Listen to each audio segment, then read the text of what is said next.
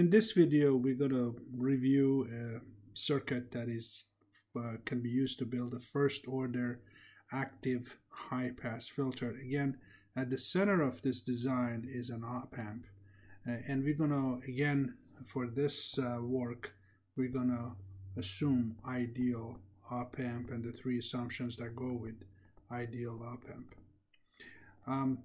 In this particular design, we are using 2 resistors and 1 capacitor. The first step is to convert these to phasor domain, and we can write C impedance of capacitor as 1 over j omega C, or 1 over SC, which is a shorthand for 1 over j omega C.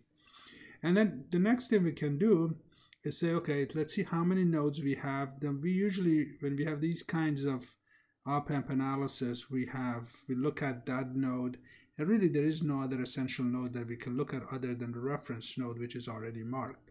So all we have to do is sum all the currents, do a KCL around this node, which is Vn, and we will find that it will be the current that flows through here, which is Vn minus Vi divided by R1 plus 1 over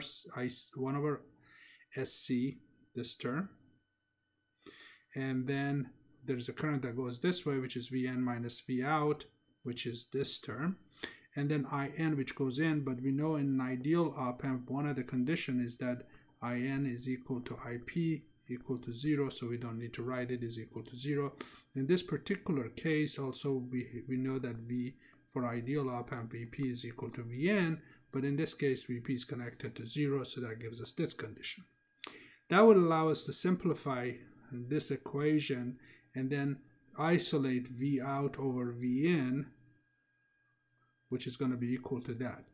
Then we're going to clean it up, and we can rewrite as a transfer function for a high pass filter, which is minus k, that's just a constant, which is in this particular case we're going to factor R1 and R2 out, and the k will be equal to R2 over R1.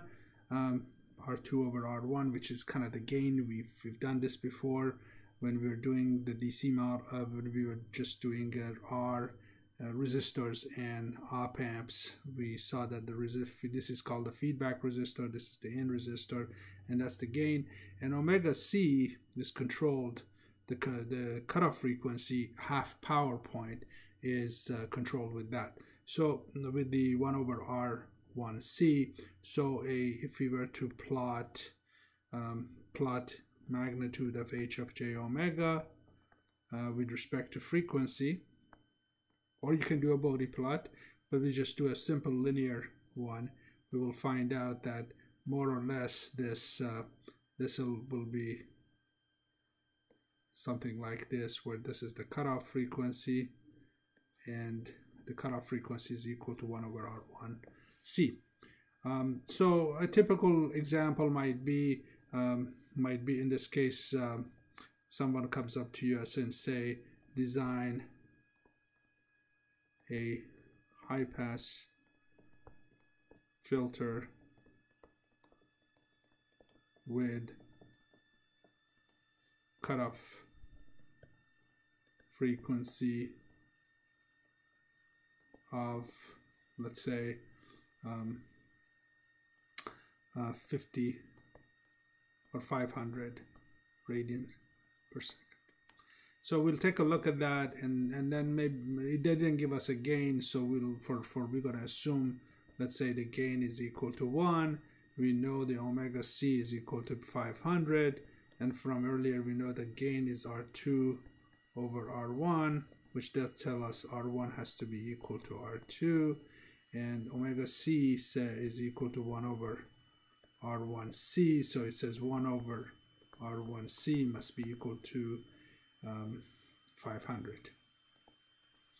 So we've got these two equations, as you can see, and then you want to design this. In this way, I have to decide what is R1, what's R2, and what's C.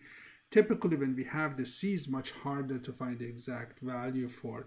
So let's go ahead and just assume C is equal to 1 microfarad, because we have lots of those available, maybe in the lab or in our box or whatever, or maybe it's the cheapest device we can get.